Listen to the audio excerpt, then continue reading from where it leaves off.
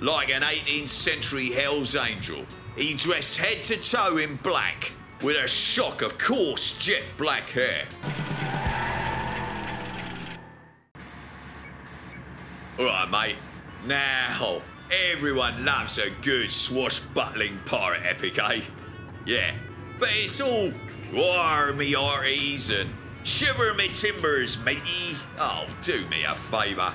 Pirates were proper mean geezers, not panto dames. Listen up. In 1717, a horrible piece of work, Benjamin Hornigold, had a last hurrah, ambushing a 300-ton French slave ship, La Concorde, on the Caribbean Sea. Hanging up his pirate boots, he hands over control to his first mate, Mr. Edward Teach. You might know him better as Blackbeard. Now, we're talking nasty. Like an 18th century Hell's Angel, he dressed head to toe in black, with a shock of coarse jet black hair and a beard that stretched right up to his eyeballs, twisted into tails. Always ready for a rumble, the geezer was permanently armed with knives and a huge cutlass in his belt, and 3 loaded pistols in holsters slung over his chest. This was 6 foot 2 inches of pure trouble. Oh God, it's the missus again. I'm working, love. So now Blackbeard was top sea dog. He wanted to pimp his new flagship right up. He renamed it Queen Anne's Revenge. Doubled the amount of her cannons, making it a 40-gun war machine. And hoisted his own flag of a skeleton stabbing a spear into a heart. Classic. This hairy maniac loved that boat so much that it was a romantic setting for 13 of his 14 wedding days. How sweet. But apparently, when he heard one of his ladies had given a ring to some other sailor, he hunted the chump down, chopped off the appendage with a ring on it, and delivered it back in a pretty box to his damsel. What an utter nutter. Oh, come on, you Burke.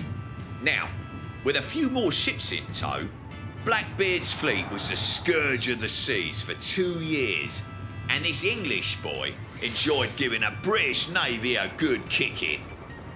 HMS Great Allen sunk. HMS Scarborough blown to bits. The ship Adventure captured and its crew turned into pirates. To scare the living scurvy out of his foes in battle, he'd pop a few hemp ropes under his hat and set them alight so he looked like a big smoking ball of bonkers. This was not the kind of bloke you'd ask round for your Sunday lunch. But he was clever too, cutting a deal with the governor of North Carolina, Charles Eden, who turned a blind eye to Blackbeard's high jinks on the high seas as long as he handed over a portion of his booty in exchange. Now, this weren't usually gold coins and rubies, nah, it was proper currency like sugar, cocoa and cotton. See, if pirates had cash, they spent it when they got ashore. Forget about that buried treasure like you've heard about. Pirates didn't really go in for retirement plans. Old Blackbeard finally annoyed one too many bigwigs when his crew ransacked the port of Charleston, South Carolina, and a bounty was stuck on his head. Outmanned and outgunned by 2 British ships, he went down fighting and had that big old head walloped off by a naval blade and plonked on the brow of a ship. End of pirate. Now, Black and Whitebeard here fancies knocking off for the day. So, where do you want me to drop anchor for you? If you want to hear more of this interesting malarkey, then don't be a numpty and subscribe here now.